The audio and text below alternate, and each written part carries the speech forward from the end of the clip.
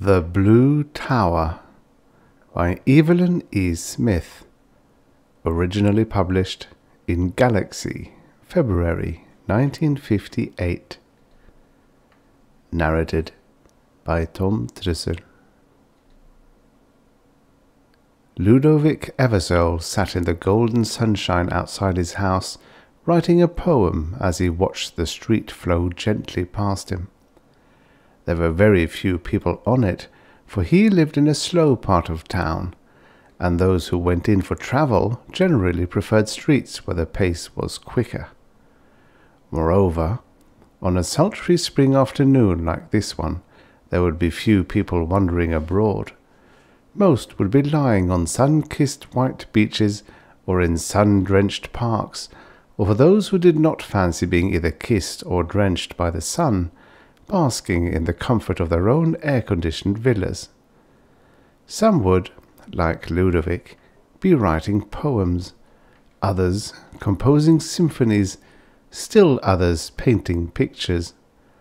Those who were without creative talent or the inclination to indulge it would be relaxing their well-kept golden bodies in whatever surroundings they had chosen to spend this particular one of the perfect days that stretched in an unbroken line before every member of the human race, from the cradle to the crematorium. Only the Belphins were much in evidence. Only the Belphins had duties to perform. Only the Belphins worked.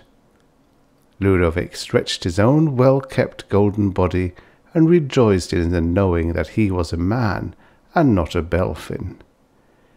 Immediately afterward, he was sorry for the heartless thought. Didn't the Belphins work only to serve humanity? How ungrateful, then, it was to gloat over them. Besides, he comforted himself, probably, if the truth were known, the Belphins liked to work. He hailed a passing Belphin for assurance on this point. Courteous, like all members of his species, the creature leaped from the street and listened attentively to the young man's question. "We Belphins have but one like and one dislike," he replied.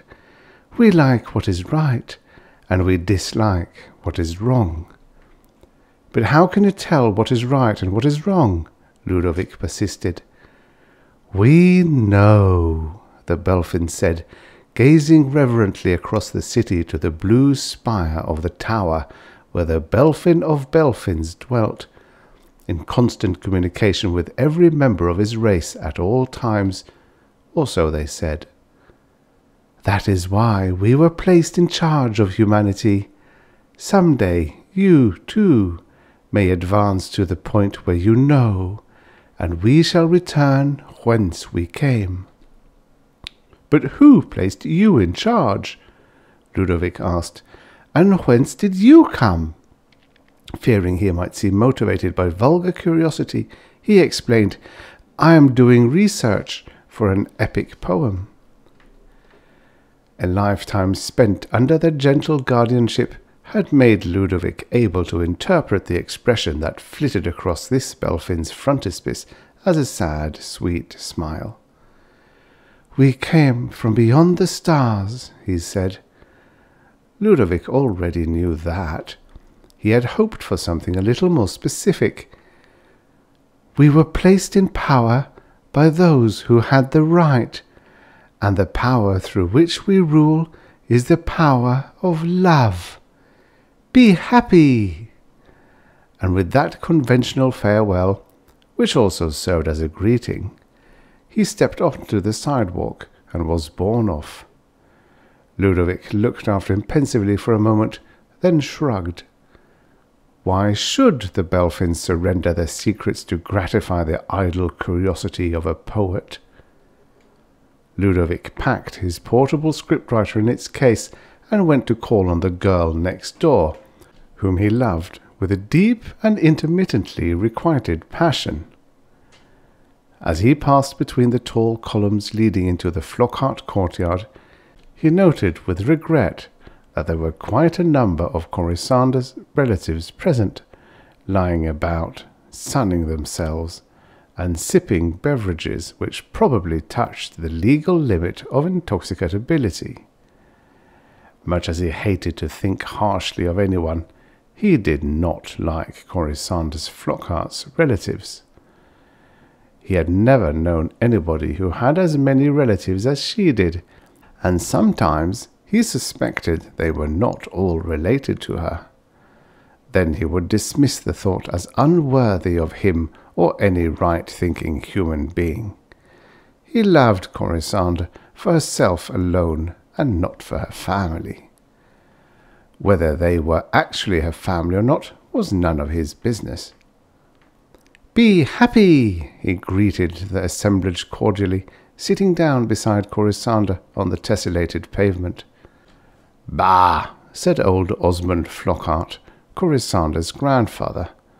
Ludovick was sure that, underneath his crustiness, the gnarled patriarch hid a heart of gold. Although he had been mining assiduously, the young man had not yet been able to strike that vein. However, he did not give up hope, for not giving up hope was one of the principles that his wise old Belphin teacher had inculcated in him. Other principles were to lead the good life and keep healthy.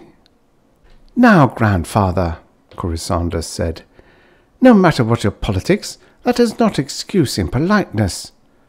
Ludovick wished she would not allude so blatantly to politics, because he had a lurking notion that Corisande's family was, in fact, a band of conspirators, such as still dotted the green and pleasant planet and proved by their existence that man was not advancing anywhere within measurable distance of that totality of knowledge implied by the Belphin. You could tell malcontents, even if they did not voice their dissatisfactions, by their faces. The vast majority of the human race, living good and happy lives, had smooth and pleasant faces. Malcontents' faces were lined and sometimes, in extreme cases, furrowed. Everyone could easily tell who they were by looking at them, and most people avoided them. It was not that griping was illegal, for the Belphins permitted free speech and reasonable conspiracy. It was that such behaviour was considered ungenteel. Ludovick would never have dreamed of associating with this set of neighbours once he had discovered their tendencies, had he not lost his heart to the purple-eyed Corisande at their first meeting.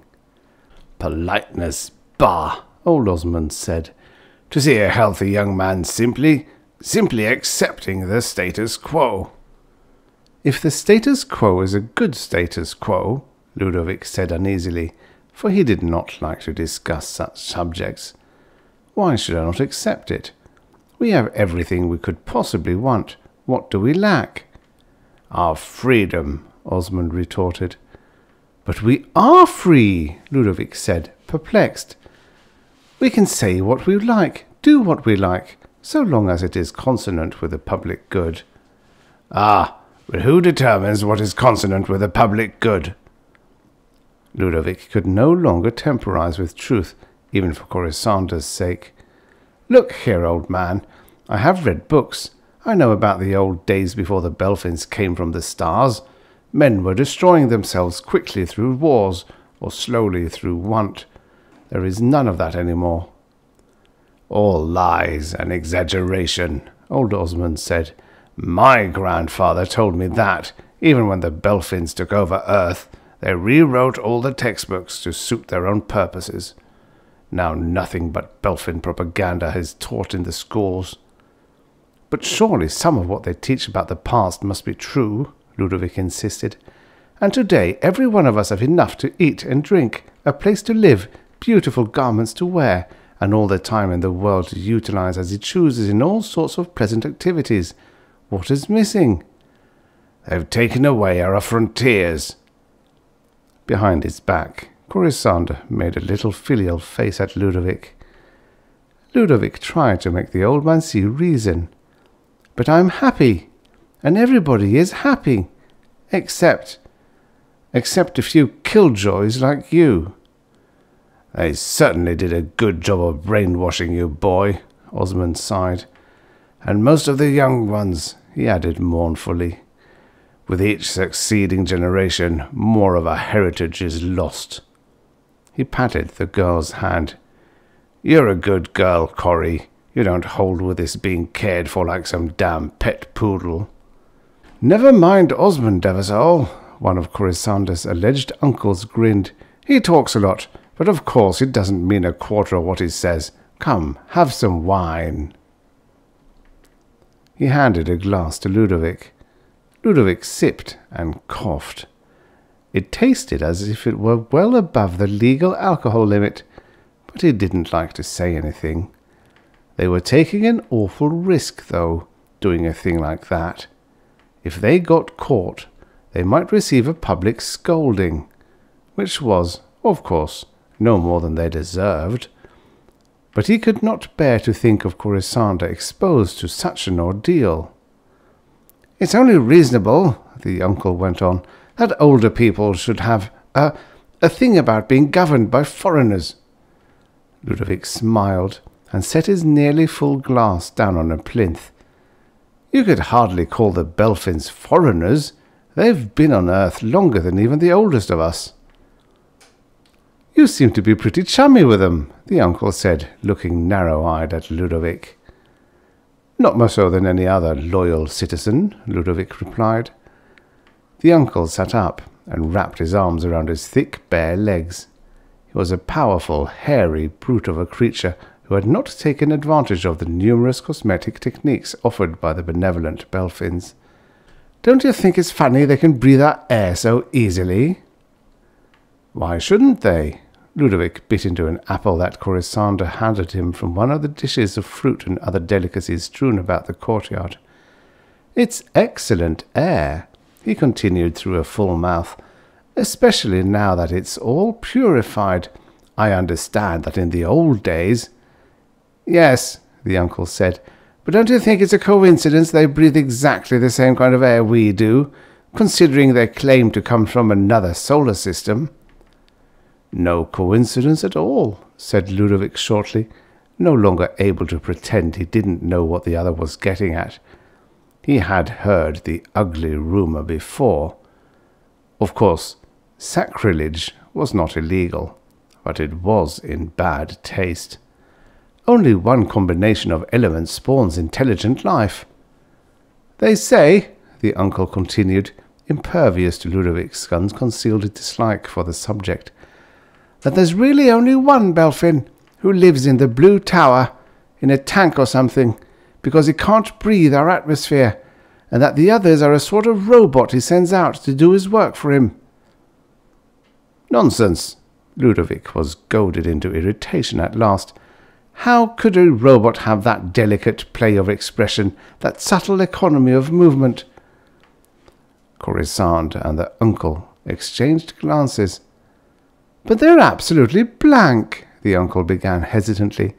"Perhaps with your rich poetic imagination—" "See," old Osmond remarked with satisfaction, "the kid's brainwashed. I told you so." "Even if the Belphin is a single entity," Ludovick went on, "that doesn't necessarily make him less benevolent." He was again interrupted by the grandfather. "I won't listen to any more of this twaddle. Benevolent. Bah! He or she or it or them is or are just plain exploiting us, taking our mineral resources away.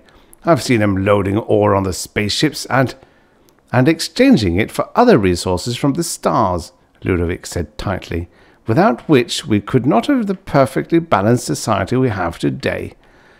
Without which we would be, technologically, back in the Dark Ages from which they rescued us.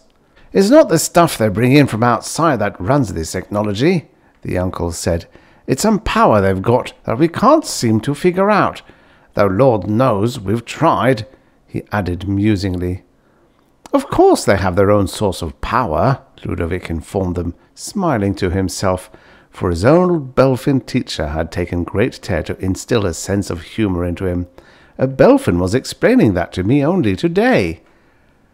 20 heads swiveled toward him. He felt uncomfortable, for he was a modest young man and did not like to be the centre of all eyes. "Tell us, dear boy," the uncle said, grabbing Ludovick's glass from the plinth and filling it. "What exactly did he say?" "He said the Belphins rule through the power of love." The glass crashed to the tesserae as the uncle uttered a very unworthy word. "And I suppose it was love that killed Mieczysław and George when they tried to storm the Blue Tower," old Osmond began, then halted at the looks he was getting from everybody. Ludovick could no longer pretend his neighbours were a group of eccentrics whom he himself was eccentric enough to regard as charming. "So," he stood up and wrapped his mantle about him, "I knew you were against the government, and of course you have a legal right to disagree with its policies, but I didn't think you were actual, he dredged a word up out of his school days, anarchists." He turned to the girl, who was looking thoughtful as she stroked the glittering jewel that always hung at her neck. "Corisande, how can you stay with these—" he found another word— "these subversives?" She smiled sadly. "Don't forget, they're my family, Ludovick, and I owe them dutiful respect, no matter how pig-headed they are." She pressed his hand. "But don't give up hope." That rang a bell inside his brain. "I won't," he vowed, giving her hand a return squeeze. "I promise I won't." Outside the Flockart villa, he paused, struggling with his inner self. It was an unworthy thing to inform upon one's neighbours. On the other hand, could he stand idly by and let those neighbours attempt to destroy the social order? Deciding that the greater good was the more important, and that, moreover, it was the only way of taking Corisande away from all this, he went in search of a Belphin. That is, he waited until one glided past and called to him to leave the walk. "I wish to report a conspiracy at number 7 Mimosa Lane," he said. "The girl is innocent, but the others are in it to the hilt." The Belphin appeared to think for a minute. Then he gave off a smile. "Oh, them," he said. "We know. They are harmless." "Harmless?" Ludovick repeated. "Why, I understand they've already tried to attack the Blue Tower by force." "Quite. And failed. For we are protected from hostile forces, as you were told earlier, by the power of love." Ludovick knew, of course, that the Belphin used the word love metaphorically, that the tower was protected by a series of highly efficient barriers of force to repel attackers, barriers which, he realized now, from the sad fate of Mieczysław and George, were potentially lethal. However, he did not blame the Belphin for being so cagey about his race's source of power, not with people like the Flockharts running about subverting and what-not. "You certainly do have a wonderful intercommunication system," he murmured. "Everything about us is wonderful," the Belphin said non-committally. "That's why we're so good to you people. Be happy!" And he was off. But Ludovick could not be happy. He wasn't precisely sad yet, but he was thoughtful. And of course the Belphins knew better than he did, but still. Perhaps they underestimated the seriousness of the Flockhart conspiracy. On the other hand, perhaps it was he who was taking the Flockharts too seriously.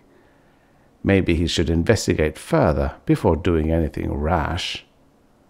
Later that night, he slipped over to the Flockhart villa and nosed about in the courtyard until he found the window behind which the family was conspiring. He peered through a chink in the curtains so he could both see and hear. Corisande was saying, And so I think there is a lot in what Ludovick said. Bless her, he thought emotionally. Even in the midst of her plotting, she had time to spare a kind word for him. And then it hit him. She, too, was a plotter. You suggest that we try to turn the power of love against the Belphins? The uncle asked ironically. Corisande gave a rippling laugh as he twirled her glittering pendant. In a manner of speaking, she said, I have an idea for a secret weapon which might do the trick. At that moment, Ludovick stumbled over a jug which some careless relative had apparently left lying about the courtyard. It crashed to the tesserae, spattering Ludovick's legs in saddles with a liquid which later proved to be extremely red wine. There's someone outside, the uncle declared, half rising. Nonsense, Corisande said, putting her hand on his shoulder. I didn't hear anything. The uncle looked dubious, and Ludovick thought it prudent to withdraw at this point. Besides, he had heard enough. Corisande, his Corisande, was an integral part of the conspiracy. He lay down to sleep that night, beset by doubts. If he told the Belphins about the conspiracy, he would be betraying Corisande. As a matter of fact, he now remembered he had already told them about the conspiracy, and they hadn't believed him. But supposing he could convince them, how could he give Corisande up to them? True, it was the right thing to do, but for the first time in his life he could not bring himself to do what he knew to be right. He was weak, and weakness was sinful. His old Belphin teacher had taught him that too. As Ludovick writhed restlessly upon his bed, he became aware that someone had come into his chamber. Ludovick, a soft, beloved voice whispered, I have come to ask your help. It was so dark he could not see her. He knew where she was only by the glitter of the jewel on her neck chain as it arced through the blackness. Corisande, he breathed. Ludovick, she sighed. Now that the amenities were over, she resumed. Against my will, I have been involved in the family plot. My uncle has invented a secret weapon which he believes will counteract the power of the barriers. But I thought you devised it. So it was you in the courtyard. Well, what happened was I wanted to gain time, so I said I had a secret weapon of my own invention which I had not perfected, but which would cost considerably less than my uncle's model. We have to watch the budget, you know, because we can hardly expect the Belphins to supply the components for this job.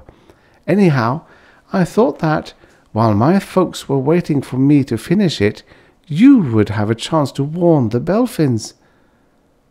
Corisande, he murmured, you are as noble and clever as you are beautiful. Then he caught the full import of her remarks. Me? But they won't pay any attention to me. How do you know? When he remained silent, she said, I suppose you've already tried to warn them about us. I said you had nothing to do with the plot. That was good of you, she continued in a warmer tone. How many Belphins did you warn then? Just one. When you tell one something, you tell them all. You know that. Everyone knows that. That's just theory, she said. It's never been proven. All we do know is that they have some sort of central clearinghouse of information, presumably the Belphin of Belphins, but we don't know that they are incapable of thinking or acting individually. We don't really know much about them at all. They're very secretive. Aloof, he corrected her, as befits a ruling race, but always affable. You must warn as many Belphins as you can. And if none listens to me? Then, she said dramatically, You must approach the Belphin of Belphins himself. But no human being has ever come near him, he said plaintively. You know that all those who have tried perished, and that can't be a rumour, because your grandfather said— But they came to attack the Belphin. You're coming to warn him. That makes a big difference, Ludovick. She took his hands in hers. In the darkness, the jewel swung madly on her presumably heaving bosom. This is bigger than both of us. It's for Earth. He knew it was his patriotic duty to do as she said. Still, he had enjoyed life so much. Corisande, wouldn't it be much simpler if we just destroyed your uncle's secret weapon? He'd only make another. Don't you see, Ludovick? This is our only chance to save the Belphins, to save humanity. But of course, I don't have the right to send you. I'll go myself. No, Corisande, he sighed. I can't let you go. I'll do it. Next morning, he set out to warn Belphins. He knew it wasn't much use, but it was all he could do. The first half-dozen responded in much the same way the Belphin he had warned the previous day had done, by courteously acknowledging his solicitude and assuring him there was no need for alarm. They knew all about the Flockharts, and everything would be all right.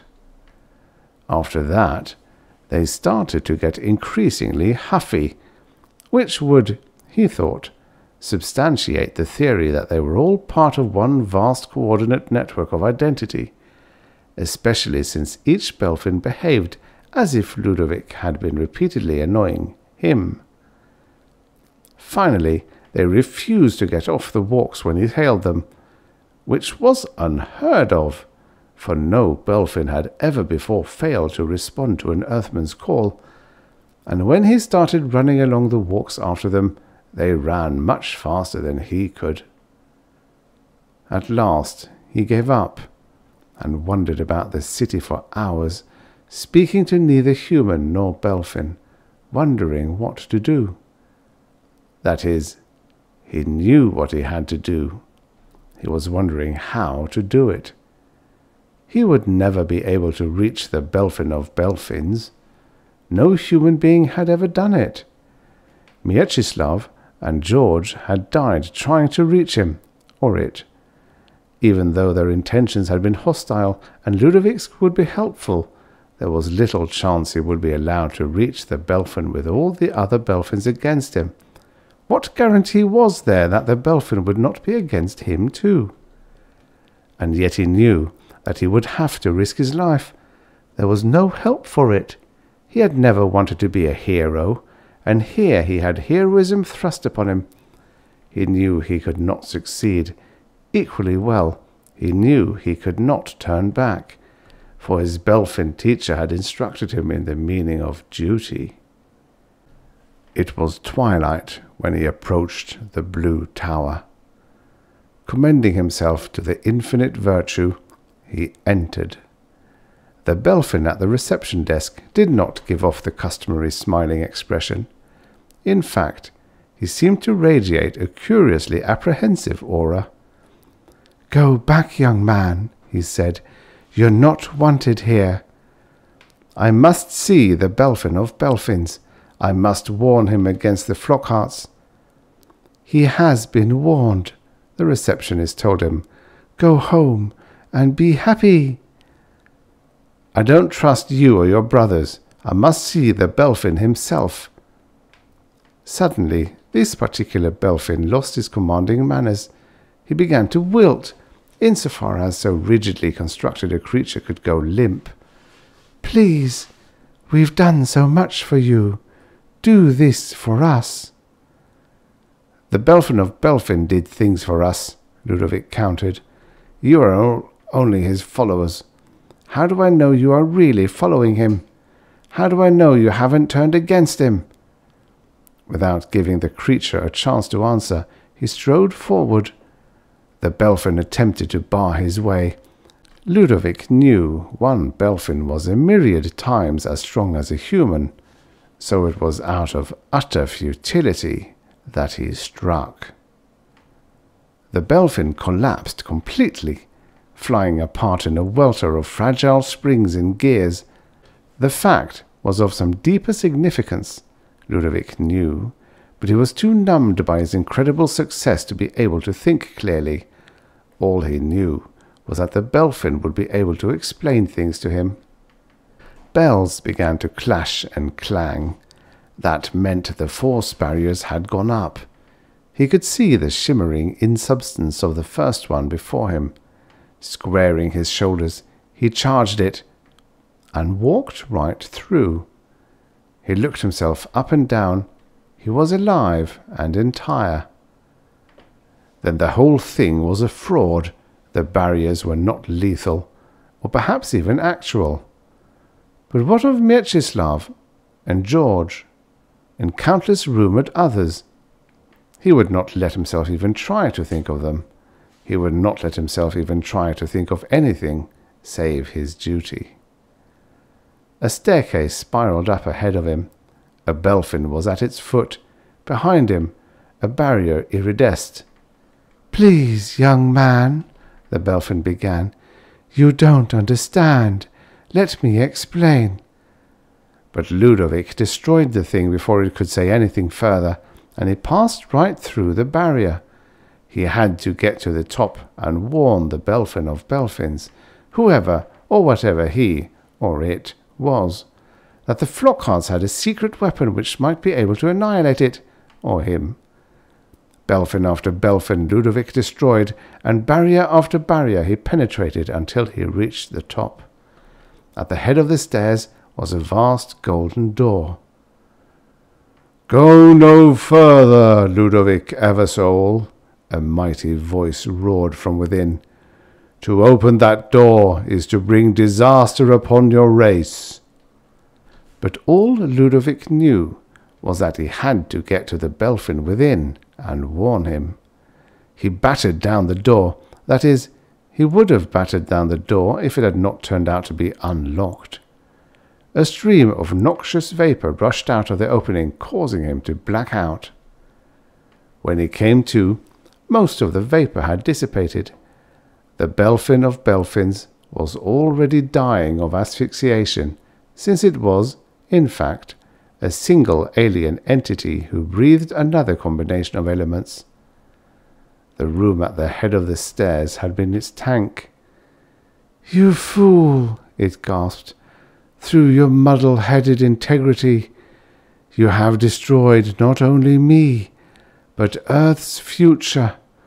I tried to make this planet a better place for humanity, and this is my reward." "But I don't understand," Ludovick wept. "Why did you let me do it? Why were Mieczysław and George and all the others killed? Why was it that I could pass the barriers and they could not?" "The barriers were triggered to respond to hostility.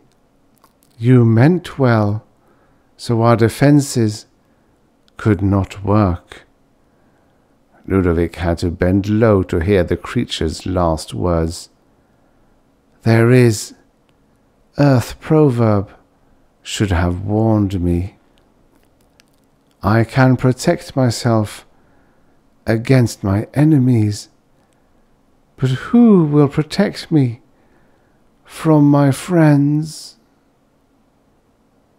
The Belphin of Belphins died in Ludovick's arms. He was the last of his race, so far as Earth was concerned, for no more came. If, as they had said themselves, some outside power had sent them to take care of the human race, then that power had given up the race as a bad job. If they were merely exploiting Earth, as the malcontents had kept suggesting, apparently had proven too dangerous or too costly a venture. Shortly after the Belphin's demise, the Flockharts arrived en masse. "We won't need your secret weapons now," Ludovick told them dully. "The Belphin of Belphins is dead." Corisande gave one of the rippling laughs he was to grow to hate so much. Darling, you were my secret weapon all along." She beamed at her relatives, and it was then he noticed the faint lines of her forehead. "I told you I could use the power of love to destroy the Belphins." And then she added gently, "I think there is no doubt who is head of this family now." The uncle gave a strained laugh. "You're going to have a great little first lady there, boy," he said to Ludovick. "First lady?" Ludovick repeated, still absorbed in his grief. "Yes, I imagine the people will want to make you our first president by popular acclaim." Ludovick looked at him through a haze of tears. "But I killed the Belphin. I didn't mean to, but they must hate me." "Nonsense, my boy. They'll adore you. You'll be a hero." Events proved him right. Even those people who had lived in apparent content under the Belphins, accepting what they were given and seemingly enjoying their carefree lives, now declared themselves to have been suffering in silent resentment all along. They hurled flowers and adulatory speeches at Ludovick and composed extremely flattering songs about him. Shortly after he was universally proclaimed president, he married Corisande. He couldn't escape. "Why doesn't she become president herself?" he wailed, when the relatives came and found him hiding in the ruins of the Blue Tower.